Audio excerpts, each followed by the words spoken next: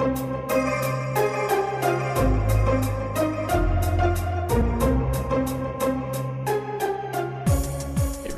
and today we're gonna be taking a look at the Amnesia editor, because I haven't seen very many Amnesia editors online, or editor tutorials online. So the first thing we're actually gonna look at is the static prop tool, and it kind of looks like a Lego, or you could press 6. Yeah, 6. So that's good. So, and then it'll be on nothing. I mean, nothing will show up here. But so you'll have once you click this down button, you'll have a selection of things that you can click on. But to get started, we'll just click on Mansion Base, and then follow our way down to Walls, and then click the default O2 one. And then once you click on it, you can just drag it. You drag your mouse onto the perspective view, so you can see. So you can kind of see an outline of your prop right there. But before we actually do any of this, we want to do basic camera movement. So to move your camera, you need to push Alt and then click and drag to rotate around this little circle thing. But right now I've actually turned off grid, so it's easy to see what's going on. And so you can move around here, but to move the little dot, you have to hold Alt still and then press down on your scroll wheel, and then you can move it around. But we'll just keep it right there for now. So once camera movement's out of the way, we'll just start. We'll actually find the angle our wall's facing, and rotate it to the direction we want with Q or E. I mean Q or W. So we'll just kind of make a little wall here, and then 3 walls. It's gonna be a very tiny room. So we'll just build our walls here to our liking.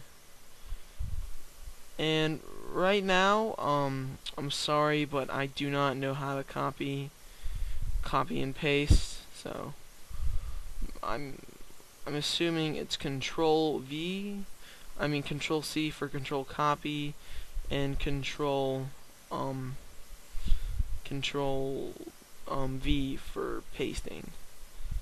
So let me just get finished up with our room here.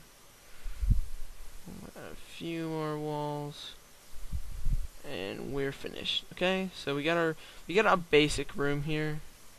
No walls, but we need floors now. So we're gonna go down to tool number 9, which is primitives, and then go to the right on the tool area menu, and then click on the ... under material. But nothing will show up actually. What you need to type in is, under the material, you need to type in static _ objects / castle base / and then click on the ... next to it.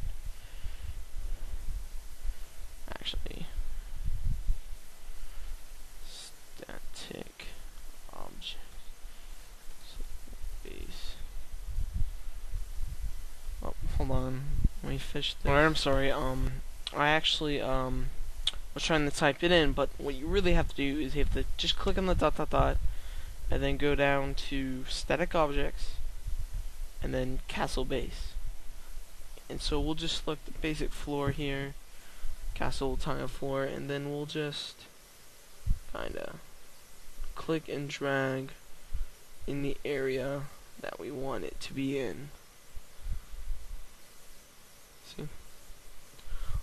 Next, what we're gonna do is we're gonna place some props here.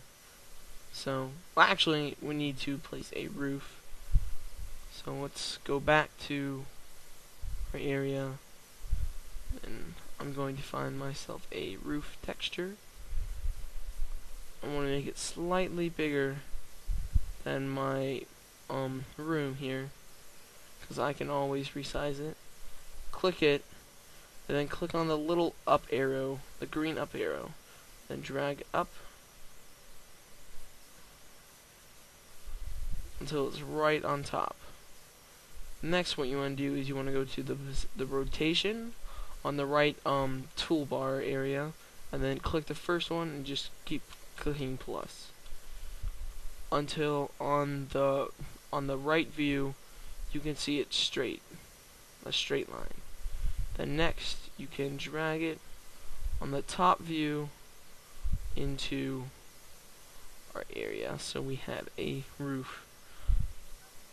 Alright, anyway, so we're gonna need to make props now. So we're gonna go to the tool 7 entities, and then go to the right and click on the little down button, and then find furniture or any of the categories you see here, depending on what you're trying to make. And then we're just gonna place a nice little bed here. Actually, we're gonna rotate it so we have a better bed in the middle of our room. And then we're gonna find some other props that we want to be in our room, and click on the area that we want them to be in.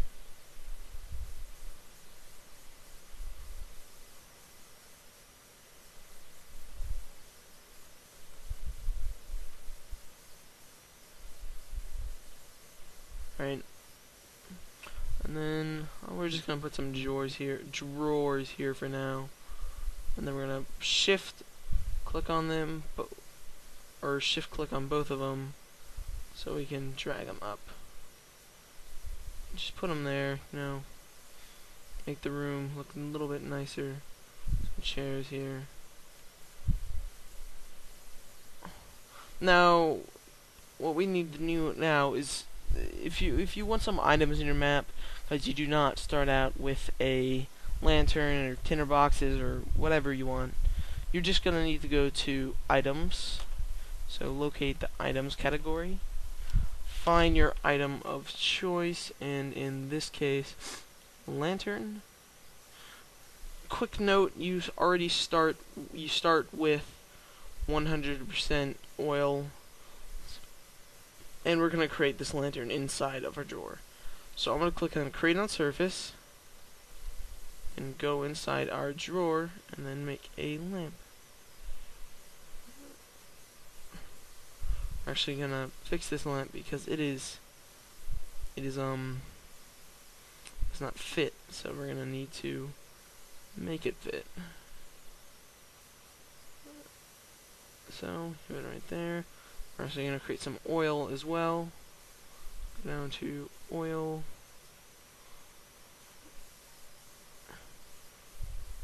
And then we're going to go to, and I want a little chest in my level. So we're going to go to gameplay. We're going to click on chest small. Go ahead and put chest over here by my little chairs.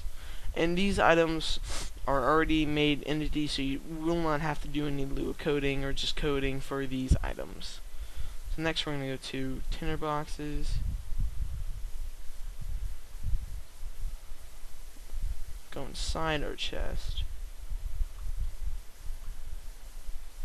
I'm going to place 3 little tinder boxes inside of our chest. And then I'm going to go to the light category, lamp category, I'm sorry, and then go to candle,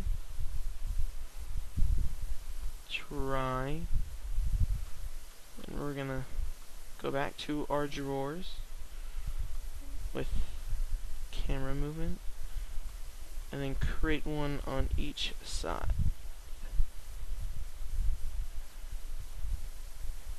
Now I only want one of these candles lit, so what I'm going to do here is I'm going to click on the candle, I'm going to click on the candle that I don't want lit, and then I'm going to go to the Entities tab, and then click on Lit.